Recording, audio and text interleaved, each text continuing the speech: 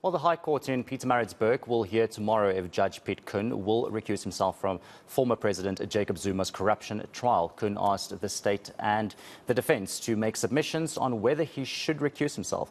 Now, the judge indicated he may have to recuse himself given some of the strong views he expressed when dismissing the former president's application for Billy Downer to be removed from the prosecution. Now, Zuma and co-accused French firm Thales face charges of fraud, corruption and money laundering. Let's cross over to eNCA senior reporter Dasen Thathiah ahead of tomorrow's proceedings. Dasen, of course, a lot of anticipation ahead of tomorrow. As there always is when the former president's case is expected to be in court, except tomorrow is going to be a little bit quieter, but let's not underestimate the importance of it nevertheless. As you mentioned, the business of the day will be around whether Judge Piet Koen will be recusing himself. That will be the announcement to look out for, and obviously at that point, whatever decision is made, that will determine where this trial goes and when it actually gets underway. Normally, we would be expecting to see supporters, we'd be expecting to see a lot of activity outside the Pietermaritzburg High Court, but in this particular instance, there's no indication that the former president himself will be at court. He's not obligated to. At the same time, there's also no indication that he will have his supporters outside, as we've seen in the past. But one thing that has come out clearly here is that Judge Piet Koen has emphasized the importance of this decision of whether he recuses himself or not. And he did this during the last sitting in October. In fact, he says that it was imperative that the way this trial is handled, the way this case is handled, is beyond reproach. Let's listen to a bite taken from part of that sitting in October last year. It's deserving of a lot more attention. And it's an important trial. Well, all trials are important.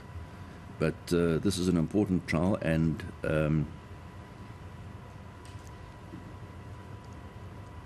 the approach that is to be followed must be one that's beyond reproach.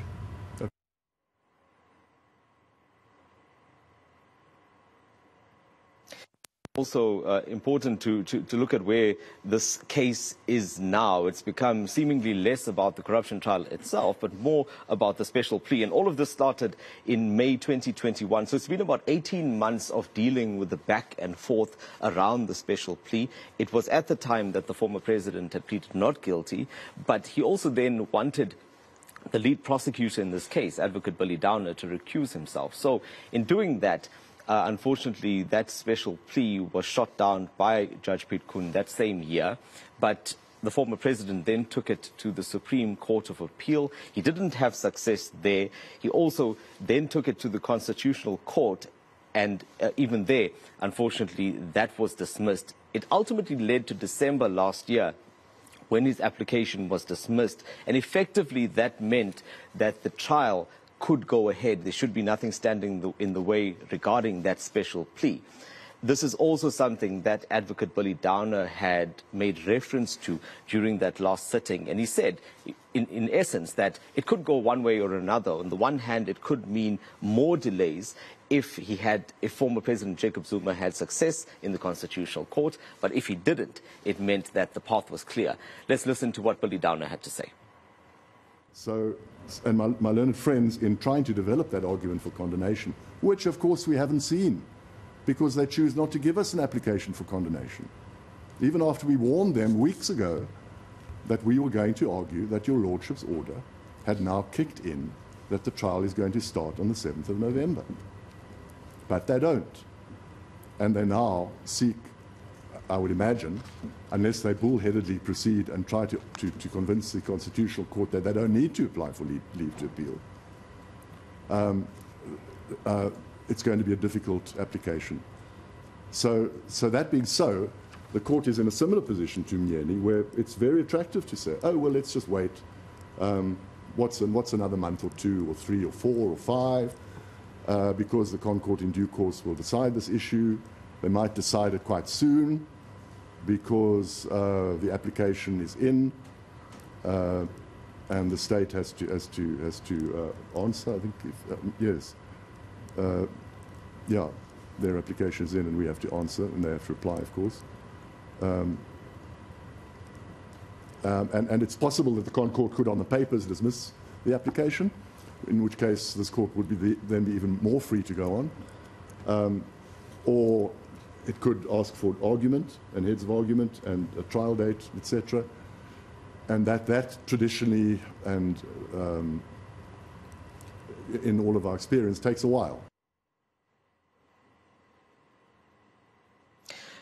I want to bring in the spokesperson for the JG Zuma Foundation, Mr. Mzwanele Manyi, now, just to talk about what their expectations are for tomorrow. So thank you so much for joining me, Mr. Manyi. I think firstly, just to confirm, the former president will not be in court tomorrow. Is that correct?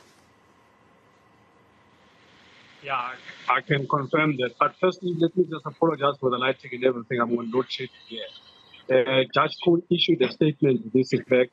I think tomorrow's day is more administrative than anything. No one will be arguing anything tomorrow. It's going to be a one-way trip where Judge Koen is going to be saying something about his judgment, whether he recuses himself or not, and what is the way forward. That's really an administrative thing, and President Zuma has been formally recused from attending. You know, your patron, the former president, has consistently said that he wanted his day in court, and now, with the situation that we find ourselves in now, especially with that Concord ruling in December, I just want to clarify the position of Mr. Zuma on this.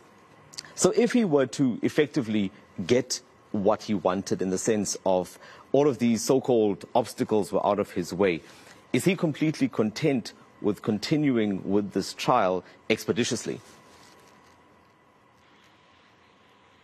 You must remember that all President Zuma wanted is to be prosecuted by a person whose hands are clean. And as we speak here and now, it's public knowledge that Piet Downer, Advocate Piet Downer, is accused N#1 in a criminal case involving the breach of Section 41 of the eNCA Act.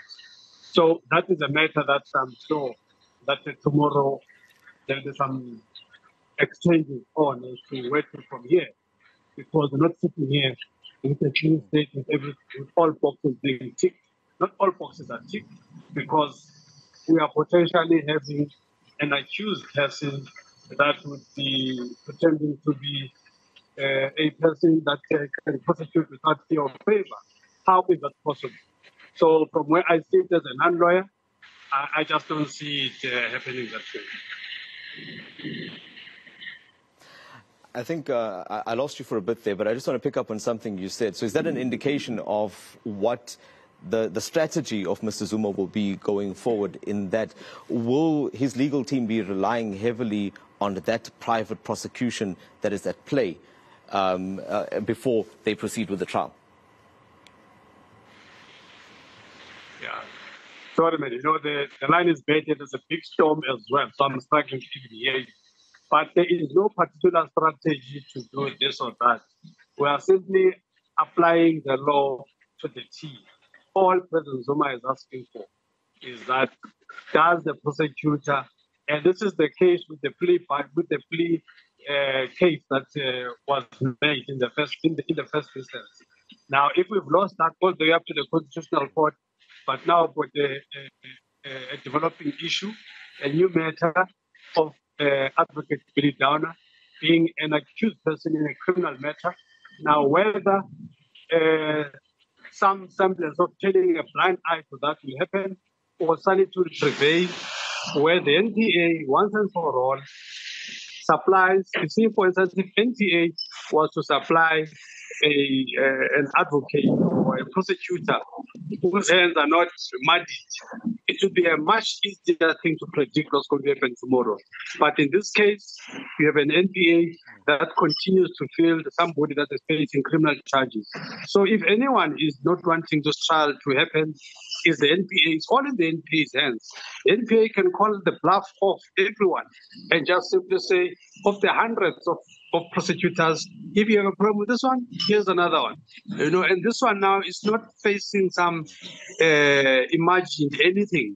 Is facing something that he has appeared in court for, There's a whole case. There's a case number and everything. So we're sitting here with an accused, with a prosecutor who is an accused in a criminal case. So why is that not obvious that the situation is not conducive for a clean prosecution? Why is that complicated? Well, Mr. Manu, I hope we can continue our conversation soon with a clearer line. Thank you so much for your time. That's Mswanele Manu with the J.G. Zuma Foundation. We'll take a short ad break, but when we come back, we'll speak to Mpumelelo Zikalala. He's a legal analyst, and we'll unpack a few more details around this case.